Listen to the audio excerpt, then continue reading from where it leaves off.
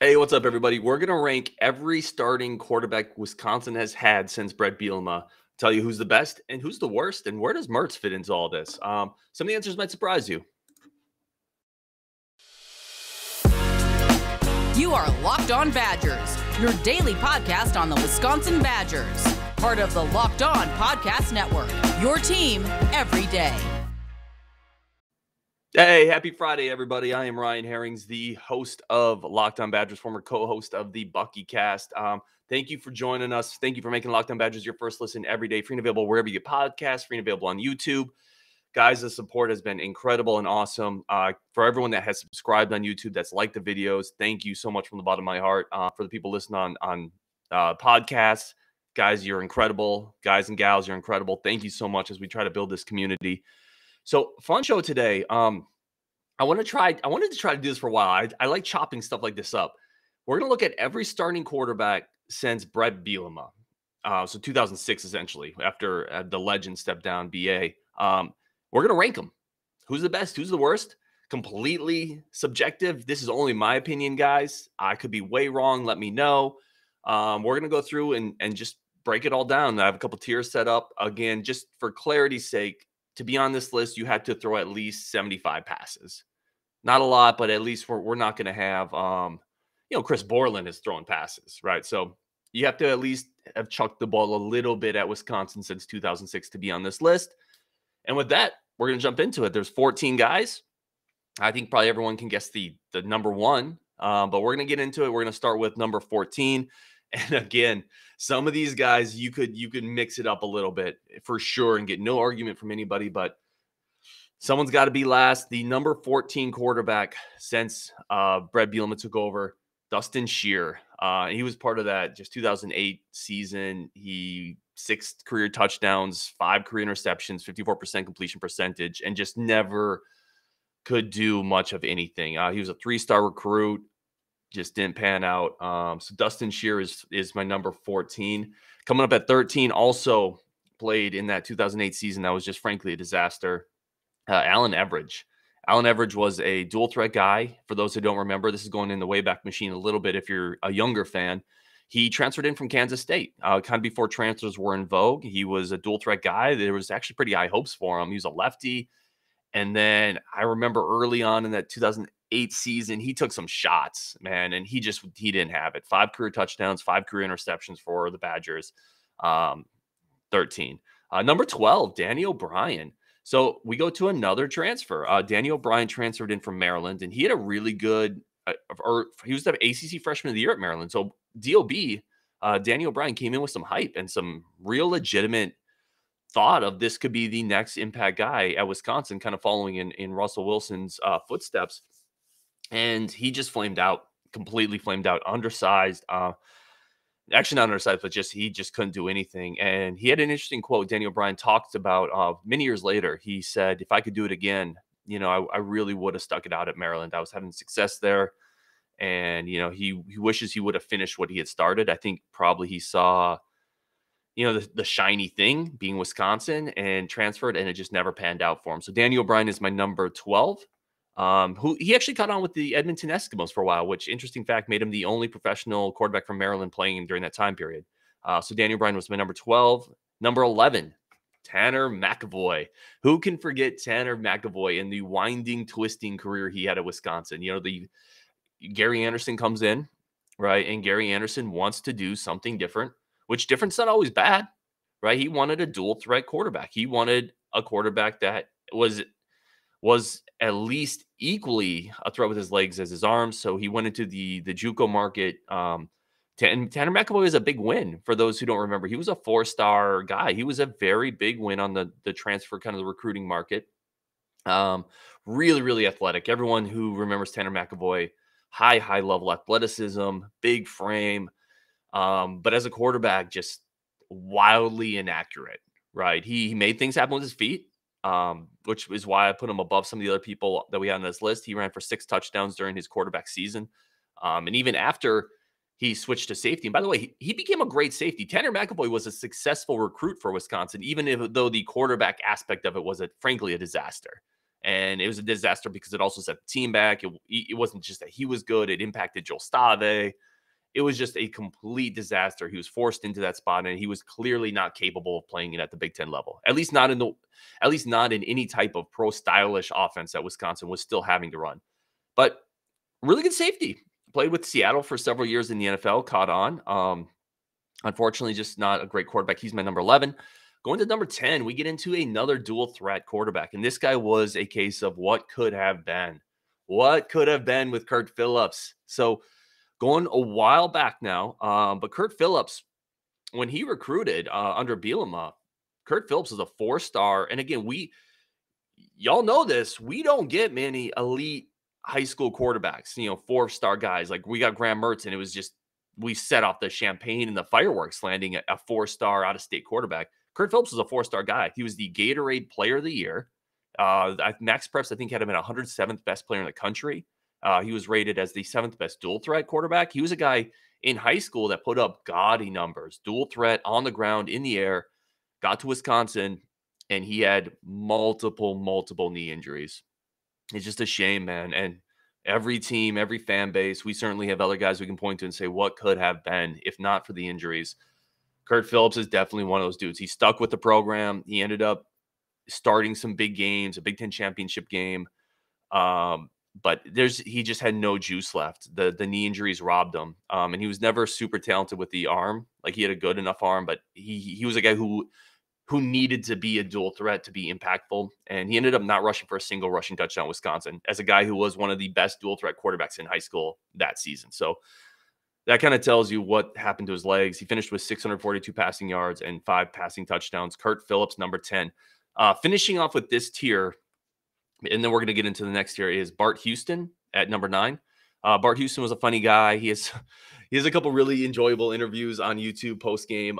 You can tell he likes football. He enjoys it. He was a 4-star, high 3, low 4-star kid out of De La Salle in California, which is a powerhouse program. Right, that's a big time program. So this is another guy who's a big get. He was a big win. Ended up throwing for 1,500 yards in his career, 9 touchdowns, 5 interceptions, but not very mobile. Didn't have a great arm.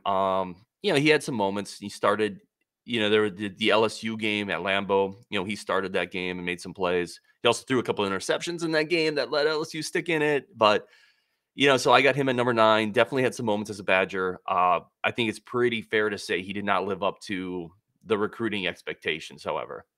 All right, guys, coming up, we're going to get into the mid-tier, and we're going to kind of talk about where Graham Mertz fits into this. I'm curious if you guys think I'm off base on it. But first, today's show is brought to you by Built Bar. Built Bar, again, I talk about it all the time. It's not hyperbole. It's something that I use almost on the daily. I have on Amazon, you can set up the recurring buys, so you don't even have to think about it. I've got Built Bars, a recurring buy. They come to my house monthly. They drop off a variety pack. And whenever I'm hungry, I need a mid-morning snack, a mid-afternoon snack, or when I'm going for a run, gym, hike, like Built Bar is my sidekick. It is my companion, my co-pilot on my fitness journey. And they are fantastic. 100% pure chocolate, 17 grams of protein, 3 grams of sugar. It is so tasty, guys. The variety of flavors is incredible, but it's healthy. It's what you need. It's what we've been waiting for as guys and ladies trying to get healthy, and having something we can go to that tastes good. It's nutrition. It fuels us, but we don't feel guilty about it, and our body likes it. Our body doesn't get sluggish because we eat it. It's something that everybody at Locked On is obsessed with, and for good reason. At Built Bar, they are all about the taste. The flavors are incredible. Try the white chocolate cookies and cream. Go to Built.com, promo code LOCK15. That's Built.com, promo code LOCK15. Get 15% off your order. Use promo code LOCK15 for 15% off your order at Built.com. You will not regret it. All right, guys, thanks for making, again, Locked On Badgers your first listen every day. Nothing more valuable than your time and to give any of it to listen to this and to interact with us. I say it all the time, but I appreciate it more than you realize, more than you know. Let's get into the mid-tier now. We're ranking all the quarterbacks, just as a reminder, ranking all the quarterbacks since the Brett Bielema era, so 2006. We've gone through 14 through 9. And again, some of those guys, listen, that you can split hairs on a lot of those guys. You're going to be able to split hairs on some of these guys. But I think we're getting closer to points where I can say I definitely think this guy is better than this guy. So definitely let me know in the comments, guys. Let me know if I'm a little too low on Bart Houston, Tanner McAvoy, Daniel O'Brien. And we're going to get into the mid-tier. So at number 8, I got Graham Mertz. And I think there's some people that are going to say I'm a little too low on him. And I think there's going to be some people say I'm a little too high on him. I've got Mertz at 8. And I want to emphasize that the book on Mertz isn't written yet. Like the intro, the prelude, chapters 1 through 3 are written, right? But there's still chapters 4, 5, and 6. Like there's more to come here for better or worse. But where we're standing now, Mertz does have 3,200 career passing yards. He does have more career touchdowns than interceptions. Some of that, obviously, that Illinois game is a boost there. Last year wasn't great for him. Like the turnovers are a problem. The inaccuracy at times is a problem, but he has had big flashes. We've won quite a few games with him as the starting quarterback. And I think he's going to get better. I really, truly believe Mertz is going on the ascension. I don't know what the ultimate ceiling is. I've always said with Mertz that people probably overvalued the ceiling a little bit because I've never seen a great arm and he's not super mobile. So I think the tools are always a little under the elite status, but I think there's more room to grow here. I got him at 8. Coming up at 7, a quarterback that I think a lot of people soured on, I would say is probably a good word. Alex Hornibrook, I have at 7. So I have Hornibrook above Mertz. I think it's fair. Hornibrook had a great season. I shouldn't say great, had a good season, which Mertz I don't think is done yet. That 2017 season where the Badgers were on the precipice, right? They were right there knocking on the doors to get into the college football playoffs. He went 25 touchdown passes that year. 25 touchdown passes. He had 15 interceptions too. So, it's not really the 2-to-1 ratio that you're looking for, but he does finish his Badger career with 5,400 passing yards. He transferred to Florida State, didn't play much there for his super senior season. But he did finish. Listen, he threw for 5,400 passing yards, 47 touchdowns, 33 interceptions. He was the 3-star guy that followed Paul Chryst over from Pitt when Paul Chryst took the job at Wisconsin. So I think he was fine. Like he's right. Literally, if you think of the fact we have 14 quarterbacks I'm ranking, I got him at 7. I got him right in the middle. And I think that's a fair ranking for Alex Hornibrook. Obviously, that 2018 season, everyone looks back at, and it was just a massive, massive disappointment. Like he did not build on that 2017 season, but neither did anyone else. Like the whole offense was disjointed. The offensive line was poor. The receivers didn't get better. So yeah, I got Hornibrook at 7. Coming up at 6 is a guy who I have always felt this dude is underrated among Badger fans, or at least a segment of Badger fans. I got Joel Stave. I got Stave at 6. I got him above Mertz. I got him above Hornibrook. Frankly, I could make an argument that he should be higher. And you know what? On the fly adjustment, I'm going to bump him up 1. So I'm going to go back in order. I'm going to say Jack Coan, who I had at 5. I'm going to put Jack Coan at 6. Coan was really good, guys. He just didn't play a long time. The hallmark of Jack Coan was the 23-8 touchdown interception ratio. That's fantastic. 23-8, guys. If you're getting that out of a Wisconsin quarterback, he completed 68% of his passes. So a great completion percentage, and he's limiting mistakes, and he can punish defenses when they overplay the run. I thought Coan was super solid. I got him at 6. Like I said, I bumped Stave on the fly. I'm bumping Stave over Coan, and I'm going to get into Stave in a second. I know a lot of people disagree on that. But Coan was really good. Above average starter for the Badgers. Again, I got him in my top 6. Very accurate, good decision maker, and he had enough arm. Not a great arm, but he had enough. He had enough physical tools. You remember against Ohio State in the Big Ten championship game, like he accounted for yards on the ground against a great Ohio State defense. So big fan of Jack Coan. I like him a lot. I got him at 6. Now let's move to Stave, who I just recently, literally in the last 10 seconds, bumped up to 5 because I really like Joel Stave, and I think people are too low on him. Here's the thing. Stave, again, was a walk-on, right? Didn't come in with a lot of pedigree. He finished 31-10 as a starter. 31-10. I get it, guys. Win-loss record is not solely a quarterback stat. I would never judge a quarterback only based on that. But it also matters, right?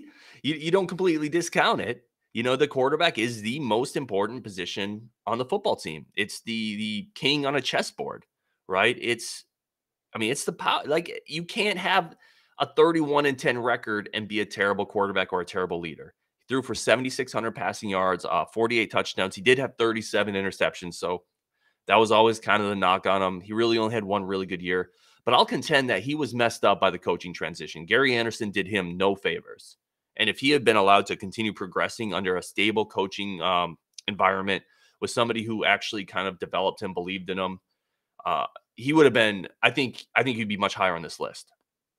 Big guy, 6'5", 6'6", had a long delivery, not a quick delivery, but he had a big arm. He could take some punishment. I like Stave a lot. So I have him at 5, really based on the fact that he's a winner, and he had a big arm. Let's get into finishing up, wrapping up this tier. So in tier 2, I've got Mertz, Hornibrook, Jack Coan, Joel Stave. I'm curious what you guys think. Let me know if I'm a little too high or too low on any of those guys. Jack Coan just got an undrafted free agent offer. I think he's with the Colts now, so obviously there's a chance for him to stick on an NFL roster. I think he's been super solid. And Stave, like I said, is one of the most underrated Badgers of the last 20 years. Said it. Argue it. I don't think so. One of the most underrated Badgers of the last 20 years. All right, guys, coming up, we're going to get into the final 4. I think everyone knows who number 1 is, but who do you think is 2, 3, and 4? Best Badger quarterback since 2006. But first, today's show, guys, is brought to you by BetOnline. BetOnline remains your number 1 source, all your sports betting needs and information, and you can't beat it. I'm a sports junkie. I'm into all sorts of sports. The futures stuff that you can do on BetOnline is incredible, right? I have money on the Bucks winning a championship. I have money on the Suns winning a championship. I have a future bet on the 49ers, and baseball's going on, right? We're a month or so into the baseball season. This is a great time if you have a good feel on a team. If you think a team like maybe the Mets is overperforming, maybe you think the Braves, they won the World Series last year, might be a good time. They're struggling, but they just got Ronald Acuna back, aka one of the 3 best young players in baseball. This is a time if you think they're going to bounce back, put $5 on them and just enjoy the ride. It's a lot of fun. BetOnline, the website's easy to use, and it's not just sports. BetOnline has all your favorite Vegas casino games. Head to the website today. Use your mobile device to learn more about the trends in action. BetOnline, where the game starts. All right, guys, we have reached the pinnacle of Badger quarterback play since 2006. And again, that's not saying a ton outside of a couple players. This has not been what you would call a stalwart position in the last 20 years or so, 15 years or so. But we are going to get into what I would call the top 4 on this quarterback list. Number 4 is a guy who only played significantly 1 year, but I loved his game. I loved this dude's game, and I wish that he could have played more. I wish that we could have had him for 2 or 3 seasons. He followed up from John Stocco. I'm curious if anyone has guessed the name silently in their head by now. I'll give it a 3 count. Tyler Donovan. I loved Tyler Donovan's game. Undersized, tough as nails. True dual threat. In-state kid, came out of Heartland, Wisconsin. He played 2007, was really his only year starting because he was behind Stocco.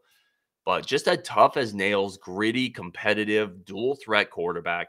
I love guys who can move around and make things happen with their feet. And, Donovan did that. He ran for 5 touchdowns that year as a quarterback, 277 yards. He really gave the offense an element that they needed. By the way, he also threw for that one season, 2,600 yards with 17 touchdowns, right? So if you add in his rushing touchdowns, he had 23 touchdowns that year in his 1 year of starting. If we had him for a couple years, you're talking about a guy who could have put up 50, 60, 70 career touchdowns for the Badgers. Very tough. Like I said, he took some real shots, but he was a gritty, undersized, but just big heart, enough arm, not a great arm, but enough arm. Really good player, Tyler Donovan. Really, really liked him. Lots of athleticism, and a winner, a gritty player. Number 3, we got John Stocco. Stocco, another guy similar to Stave in that a lot of people I feel like were never in love with him, but he won a lot. Those Badger teams won a lot of games, won a lot of bowl games. 29-7 as a starter. That's not a complete fluke, guys. 7,227 passing yards, and a guy who strung together a lot of 200 passing yard games. I think he holds Wisconsin's record for most 200-yard passing games. He had 4 300-yard passing games. Again, this is Wisconsin we're talking about. Stocco's a guy who could really sling it around, big arm. Somebody who was also kind of a big pro style guy. Took some punishment. Stocco, I got at number 3. Again, his inclusion is a little wonky because he overlaps the Barry Alvarez and the Brett Bielema eras. So I didn't know if I should include him or not, but he did play in 2006. That was his last season before Tyler Donovan took over. Let me know if you think I'm too high on Stocco or too low, guys. If you would have Tyler Donovan over him. I know there's a lot of fans who were never that impressed with John Stocco and thought Tyler Donovan should have actually played a little earlier. But I think you have to look at the totality of Stocco's career. the 7,000 passing yards, almost 30 wins and only 7 losses. So I got Stocko at number 3. We're getting into now the last 2. I think people have probably guessed it by now. Scott Tolzien, I got number 2. Tolzien was awesome, guys. He was, listen, I get it. There was nothing sexy about Scott Tolzien's game. You know, he's not very big. He didn't have a big arm. Certainly was not a speedy guy, you know, eluding defenders on his way prancing to the end zone. But Tolzien was a genius quarterback, incredibly efficient at the helm of 2 amazing, you know, really, really good Badger teams offenses, especially his senior season, that 2010 season. And just an orchestrator, a guy that you can win a ton of games at the college level with a guy like Scott Tolzien. You know, the NFL tools aren't there. Even though, listen, low key, people may not realize this. Scott Tolzien had a cup of coffee in the NFL and played for a couple teams for a little bit. In fact, he was with the 49ers and he earned a nickname of Baby Breeze, you know, for Drew Brees, because he was such a genius at diagnosing defenses. They said he was incredible, which we saw at Wisconsin. He just didn't have the arm talent. If you gave that dude, you know, the arm talent of a Ryan Leaf with his brain, I mean, he would have been an all-time great. You know, so Scott Tolzien also was the quarterback of the last time we beat the Ohio State, you know, Buckeyes. That amazing game in Camp Randall where number 1 Ohio State came to town. David Gilreath took the opening kickoff back. You know, that was Tolzien. Tolzien was the orchestrator of that team the last time we beat Ohio State. So I loved him. You know, 32 touchdowns in his career, 72.9% completion percentage his senior season. Think about it, almost completing 73% of his passes. Had 2 seasons where he threw for over 2,400 passing yards. Just a great, great college quarterback. His senior year, he won the Johnny Unitas Award given to the best senior quarterback in the country. I think people sleep on how good he was. If you talk to Badger fans, I think a lot of people know, obviously, Russell Wilson's number 1. That's no surprise. I don't need to try not to spoil that. But I don't think a lot of people would instantly say Scott Tolzien was also really, really good, right? He's kind of more of a footnote for Badger fans a lot of times. And I don't think he gets the credit he deserves. He was a great college quarterback, especially his senior season. And then number 1, guys, obviously Russell Wilson, right? I mean, there's nothing to really say about it. That one season he had in Madison, and low-key, the offense he was on was incredible. There was talent everywhere on that offense, which makes any quarterback's life easy. But 33 touchdowns and 4 interceptions. Are you freaking kidding me? 33 touchdowns and 4 interceptions? You're not ever going to have a better quarterback season than that at Wisconsin. I mean, I haven't done any research on this. I could probably look up, if we looked at every Big Ten team outside of maybe Ohio State, you're not going to find a better quarterback season for anybody. And I don't say Ohio State because every year they have a dude that throws for 50 touchdowns and 4 interceptions because they have 17 5-star receivers. But what he did at Wisconsin that year, starting off at that home game where he just diced up UNLV, 72.8% completion percentage, 3,100 yards. He ran for another 340 with 6 more rushing touchdowns. I mean, he finished with 39 touchdowns that season and 4 interceptions. Yeah, it's incredible. It's incredible, quite frankly. And I'm going to do a breakdown on this in an upcoming show. We're going to talk specifically about that 2011 team and the offense, who I think, by the way, was maybe the greatest offense in college football recent history. And we're going to break that. That's called a tease, guys. We're going to break that down. But I want to specifically go back to Russell Wilson. That season was incredible. It was historic.